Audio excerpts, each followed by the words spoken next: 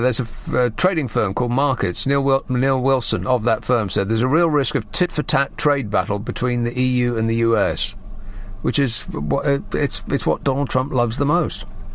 He'll be able to strut around and tell his drooling yeehaw base and the Make America White Again hats how tough and strong he's being. And because they know nothing, they'll whoop and cheer. They whooped and cheered when he told them he loved the poorly educated. I love the poorly educated. Yeah, and they went, woo! Just pause and think about that for a minute. He said to a crowd of poorly educated people, I love the poorly educated. And they whooped and cheered, like he'd just given them a prize. So the stuff that's going on is amazing.